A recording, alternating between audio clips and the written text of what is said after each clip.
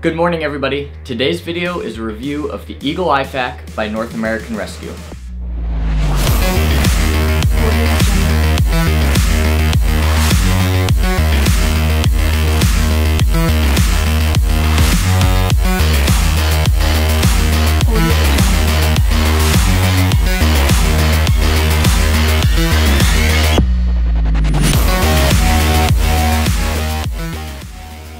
Alright, so today's review is on the North American Rescue Eagle IFAK.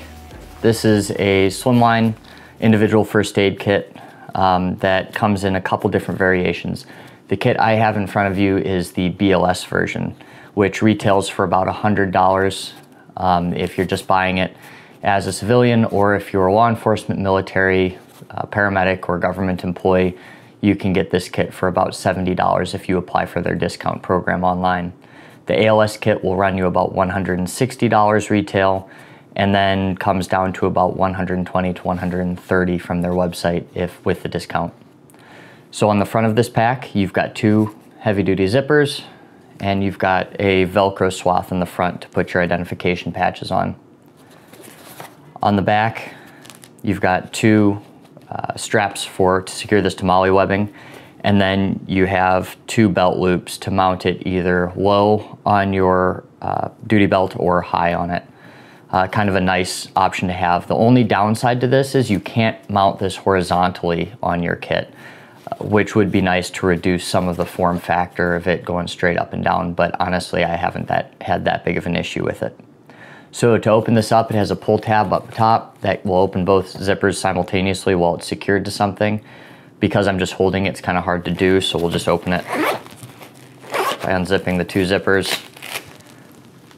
The front pocket falls away, revealing all your content, and then the really nice thing about this kit is that this pull tab allows you to separate the center console from the rest of the kit. So if this is mounted behind you, you can pull all your tools into your field of view so you're not blindly reaching behind you to try to get your tourniquet or your bandaging. Moving that aside, we've got the cat tourniquet up top. Great tourniquet, pretty much the standard, comes with a lot of kits. I prefer this over pretty much any other product on the market. You've got a set of gloves. These are not the original gloves it comes with, but I had to remove a dead rabbit from the front of my car and I had to replace the gloves. And I personally think North American Rescue individually packaging their gloves and then charging a couple bucks for just a pair of them is kind of a ripoff. So I just got what we use at work, and a whole box of them costs about $10, $20. Down below, you've got S-rolled gauze. This is great for wound packing, and then it comes out of the middle here, so you can kind of pack the wound and the rest of the gauze isn't falling on the ground or running away from you.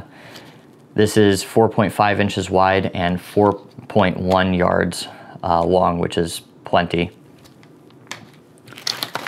In the lower part of the kit, you've got your emergency trauma dressing, your ETD. This is a 4-inch trauma dressing, good for wrapping wounds on the head, ankle, wherever either doesn't need a tourniquet or a tourniquet can't be applied. This works really, really well. It also works well to secure a junctional wound if you've already packed it with gauze. Now you have to hold the gauze in and provide that pressure. The last item in this kit, I have the Hyphen Chest Seal Twin Pack. This is great because you can have one for the entrance wound and one for the exit wound, or just one and then you keep one. This is a vented seal, so it has vents coming out the side. And then it's got directions on the back and the front.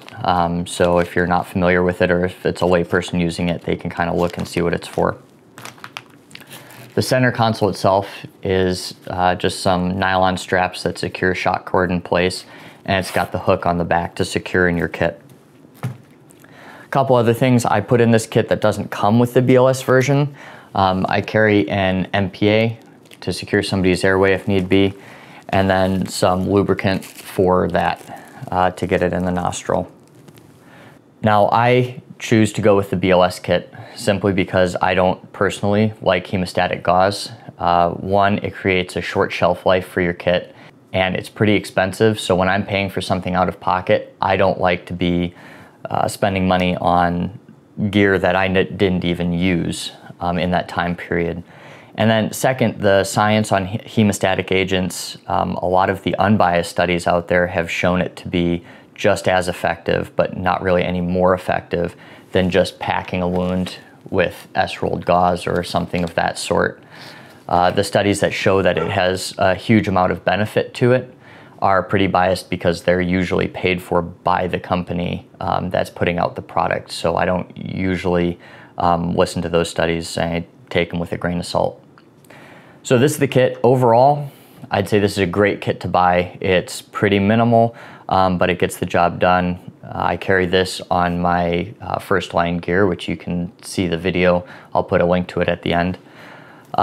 It's pretty cost effective as well. For a lot of this equipment from other companies, you'll be paying a little bit more in the hundreds, 120 range, where you can get this sub 100. So I would definitely recommend going out and picking this up. I don't think this is a great all-inclusive kit if you want a first aid kit for absolutely everything, but for bleeding and respiration issues, this is a great option to go with. That's all I have for this video. I'll be releasing a new video every week, so if you want to see more of this kind of content, subscribe below, and I will see you next time.